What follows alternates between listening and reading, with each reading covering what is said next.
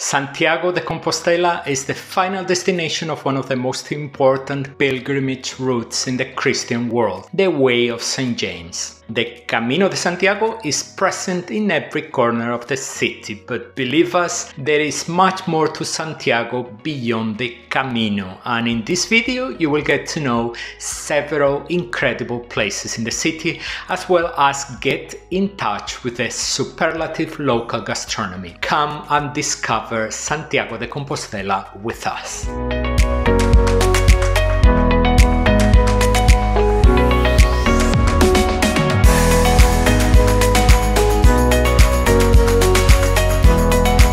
We are heading today to a wonderful city in the north of Spain. Although Santiago de Compostela and the Way of St. James are indivisible concepts, in today's video we won't talk about the Way of St. James so much as its final destination, the city of Santiago. We'll see where it is and how to get to Santiago, we'll talk about the places you shouldn't miss, and we'll take a basic tour of the local gastronomy, one of the most extraordinary in Spain. We'll finish by sharing some tips on when to visit Santiago, how many days to spend in the city, and where to stay. Hola, ¿qué tal? Hello, I am Tony Galvez from Road Trip Spain and Portugal, where we help you plan the perfect trip with practical information and insider tips. Ready for another trip in our company? We're leaving right now. Santiago de Compostela is the capital of the region of Galicia and is located in the far northwest corner of Spain, just above Portugal. It is a long way from the usual cities visited by tourists in Spain, and it takes some degree of effort to get there.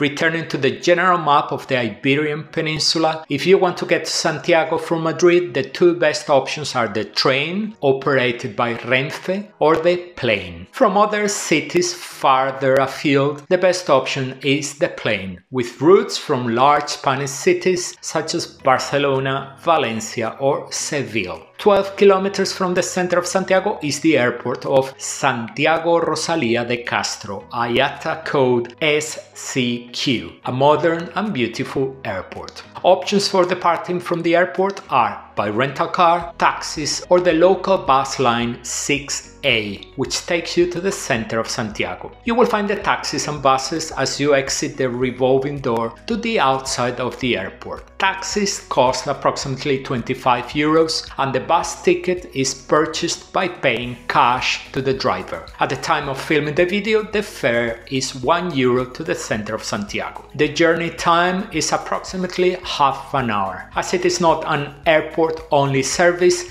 it makes numerous stops along the way. On the way back to the airport, be careful as it is not uncommon to see the crowded bus passing through the stops without opening the doors. The bus runs every 20 minutes and the impression we had is that it is not a service properly sized to serve Santiago residents and passengers traveling to the airport, being deficient for both. Let's talk about the must-see places in Santiago. As we mentioned at the beginning, Santiago and the Way of St. James, the Way of St. James and Santiago are literally inseparable. Wherever you go in Santiago, you will breathe the atmosphere of the Camino. Very special because the city is the end point of the pilgrimage and you can feel the joy and happiness of those who arrive in the city, which is proportional to the number of days spent on the Camino.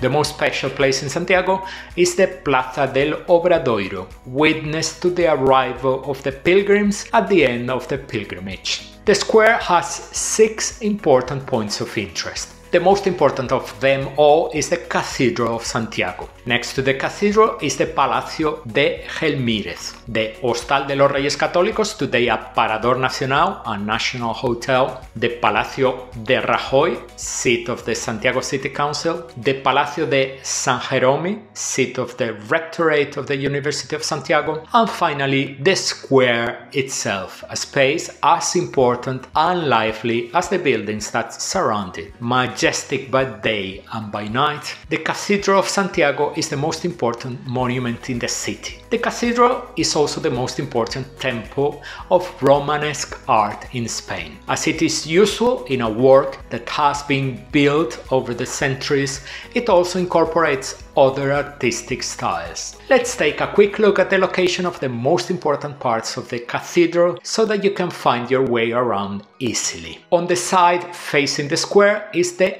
Obradoiro facade, and to its left the Palace of Gelmírez. To the right of the facade, a small entrance gives access to the museum and the cloister of the cathedral. On the south side, next to the Plaza de las Praterias, is the Praterias facade, where you will enter if you are going to see the interior of the cathedral or attend Mass. To the right of the facade stands the Berenguela, the nickname of the cathedral's clock tower. On the facade facing Plaza de Quintana, there is a door leading out of the cathedral through the shop and one of the most important entrance doors, the Puerta Santa, which only opens on holy years. Finally, on the facade facing Plaza de la Inmaculada is the Azabachería facade, with a door that today is used as an exit from the cathedral. The facade of the Obradoiro, which faces the square, is Baroque and is crowned by a statue of St. James at the top. The towers of the facade were completed in the 18th century. Inside the facade, not visible from the square, is the Pórtico de la Gloria, which we will discuss later. To the left of the facade, attached to the cathedral, stands the Palace of Gelmírez, the Archbishop's Palace, an important work of civil Romanesque architecture. To visit the Pórtico de la Gloria, you enter through the Palace of Gelmírez, which can be visited as part of the Cathedral Museum. A door to the right of the main facade leads to the Cathedral Museum, which we will talk about when we finish seeing the exterior of the cathedral. In the Plaza de las Praterias, you will find the entrance point to the cathedral for those who want to attend Mass and see the interior of the temple.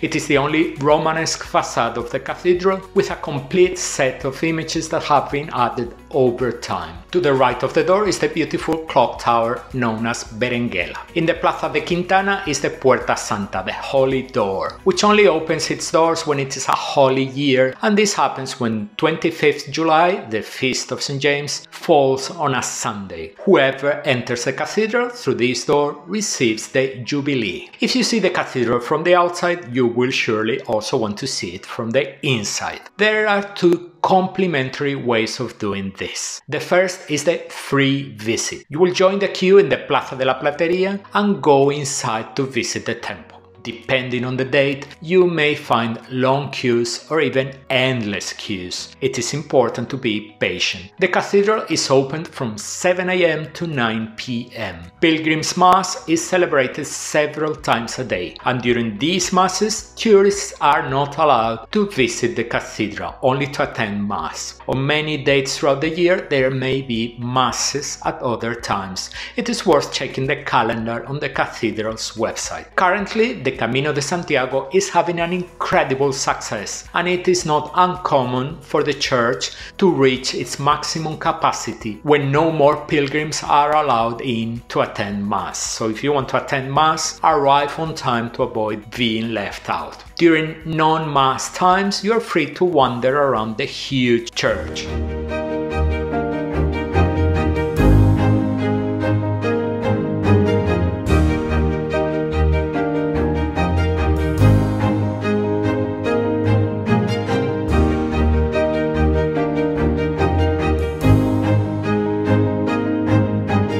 In In a small chapel under the main altar, there is a small mausoleum where, according to legend, the relics of St. James the Apostle are kept. One of the most famous elements of the cathedral is its botafumeiro, a huge incense burner used since the Middle Ages as an instrument of purification of the cathedral. Watching the botafumeiro work is an exciting and unforgettable spectacle. 8 men are in charge of operating the censer, which, thanks to a mechanism with pulleys and taking advantage of the law of the pendulum, travels along the transept of the cathedral at a maximum speed of 68 kilometers per hour. The big question you may be asking yourself is, when does the botafumeiro work? You can see it in action on certain important dates throughout the year, such as Pentecost, which is when we recorded the images you are seeing, and also on all those occasions when a private individual pays for the botafumeiro to work. The first calendar of operation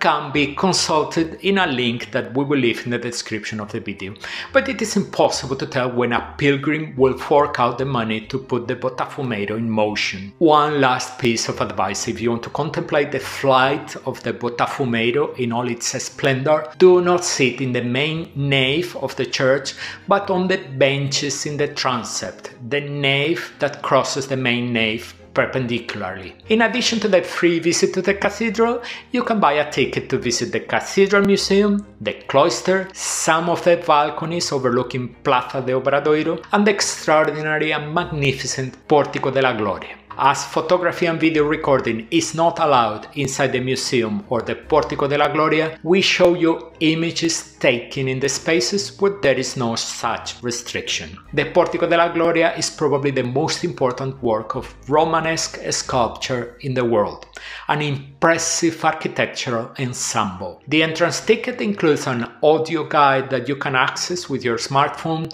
and that will enhance your visit even more. Don't hesitate for a moment, it's an absolutely unmissable place. To visit the Pórtico de la Gloria, you will enter through the door on the left of the Obradoiro facade. To visit the museum, the cloister and the balconies, go through the door on the right. Opposite the cathedral is the Palacio de Rajoy, a neoclassical building that is currently the headquarters of the Santiago City Council and the department of the Presidency of the Junta de Galicia, the regional government. On the north side of the square is the Hostal de los Reyes Católicos, which was a hospital built in the Gothic and Renaissance styles and is now a Parador Nacional, a hotel in the Spanish public network of charming accommodation and one of the most luxurious options for those looking for accommodation in Santiago. At the opposite end of the city from the Parador is the Colegio de San Jerome, a Gothic building that today houses the rectorate of the University of Santiago.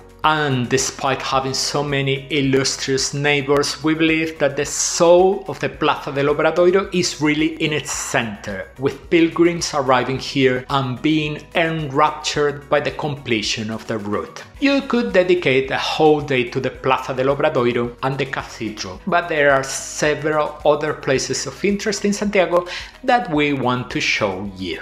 Very close to the Plaza del Obradoiro is the Colegio o Palacio o Pazo de Fonseca, a Renaissance palace that was the original seat of the University of Santiago. The beautiful interior courtyard is free to visit, and the palace now houses the university's main library as well as other services. It is easy to understand that the magnificence of Santiago's cathedral overshadows other nearby churches, but if you're interested, 2 temples worth visiting nearby are San Martino Pinario and San Francisco. The monastery and church of San Martino Pinario is a large Benedictine monastery founded in the 10th century. And the convent and church of San Francisco was founded by Saint Francis of Assisi. Part of the monument is now occupied by a hotel. We will see more churches in the course of the video, but now it is time to take a stroll through the streets of the historic center of Santiago. You will walk up and down the trio of Franco, Vilar and Nova streets countless times. Look at the buildings, the arcades, every detail. You can also enjoy the beautiful little squares scattered around the center of Santiago.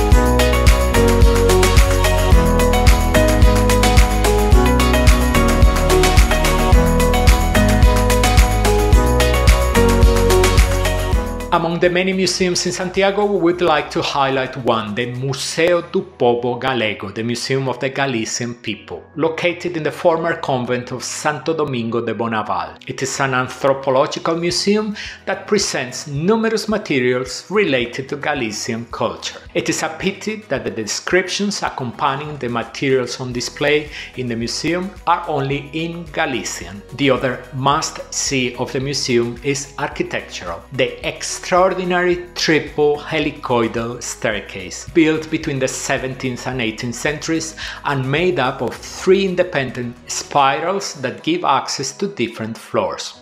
And yes, if you thought of DNA when you saw the pictures, so did we. An absolutely stunning place and a real architectural freak out. By the way, if you go to the Museo do Povo Galego, the day is beautiful and you feel like walking, here's our suggestion. First, visit Bonaval Park, then Belvis Park, and finish the tour at the Collegiate Church of Santa Maria de Sar. Bonaval Park occupies land that belonged to the neighboring convent and has been restored as an urban park following a project by the Galician architect Isabel Aguirre and the Portuguese Álvaro Siza. The park is built on a hillside overlooking the city and is divided into 3 parts: the orchard, the wooded area, and the cemetery. The Belvis Park stretches along a small river at the foot of the Belvis convent. And finally, the Collegiate Church of Santa Maria de Sar is a beautiful example of Romanesque architecture in Santiago. Due to the collapse of the temple in the 17th and 18th centuries, flying buttresses were added to support the exterior walls of the church, giving it a quite unique appearance. The third park in Santiago that you should visit, and probably the best known as it is next to the historic center, is the Alameda Park. It is the city's main urban garden and a place that everyone chooses to go for a pleasant stroll. It also offers beautiful views of the historic center and the cathedral, especially from a viewpoint guarded by an impressive centenary eucalyptus tree. We return to the city center to visit an essential place in Santiago that serves as a bridge to the next topic we will talk about in the video: gastronomy. We are at the Mercado de Abastos, Santiago's central market, which was built in 1941 on the site of the old city market. It is one of the most visited places in the city, and the most interesting thing is that among these visitors there are locals and tourists alike, in a coexistence and balance that other markets in other Spanish cities have not managed to maintain. Please note that the market is closed on Sundays. At the market you can discover the wonderful products of the Galician land, including meats, incredible cheese, and wonderful fish and seafood. And speaking of seafood, the market offers a first opportunity to get in touch with the seafood for which Galicia is so famous, and to do so in a fun way. You can eat in any of the market's restaurants, or you can buy the products you fancy the most from the fishmongers and take them to a restaurant like the Marisqueria, where they will prepare them for you, charging a small fee. We opted for an even more economical approach. We bought the products at a fish stall which has a small kitchen where they prepare the food for us. We bought a bottle of wine at a different stall and a sample of Galician cheese from another, and the feast was ready. If you are a carnivore, you must try Galician veal, which you will see on display in many restaurants and markets. On our recent visit to Santiago, we didn't have time for meat, but there you go. Along with the meat, the most prominent items in the shop windows are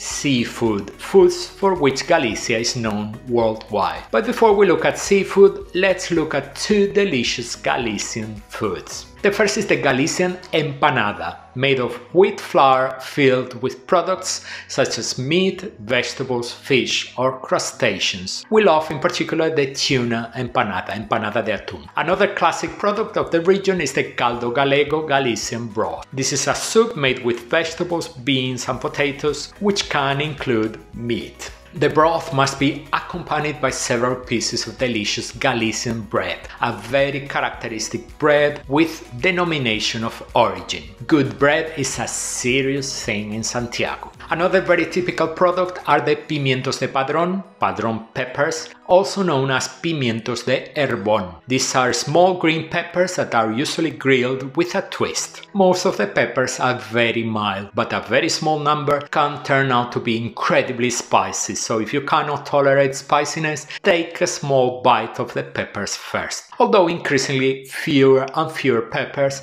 are turning out to be hot, when they do, they are not for the faint-hearted. It is impossible to describe how good the cheese from Galicia is, and we always find a place in our suitcase to take some home with us. At the Mercado de Abastos you can try the ones you like best. And before heading to the sea, two very typical desserts. The first, which you will see everywhere, is the unmistakable tarta de Santiago, made with lots of almonds, sugar, egg and orange, and decorated with a cross of St. James. If you want to try the authentic tarta de Santiago, look for the protected designation of origin seal, which is the only guarantee that the cake is not made with flour. The second dessert are filloas, very similar to French crepes, with the difference that the filloas batter incorporates anise seed. They can come with many fillings. We love filloas with a Galician cheese filling. The ice creams from Pico de Chiado, which has a shop in the center of Santiago, are excellent. And now we enter seafood territory with a recommendation, the picturesque Bodegón Casas Chico in the center of Santiago, which occupies the space of an old hardware store. There we ate one of the best pulpo a feira of our lives. It is a very famous Galician recipe that can be found all over Spain. It is made with cooked octopus, sliced and seasoned with paprika and olive oil, and served on a wooden plate. It is eaten with chopsticks. It was so good, but so good that there was nothing left. And we finished with the ultimate seafood feast, the mariscada. It is offered in countless restaurants in the city, and we recommend you to get an idea of what you are paying before making your choice.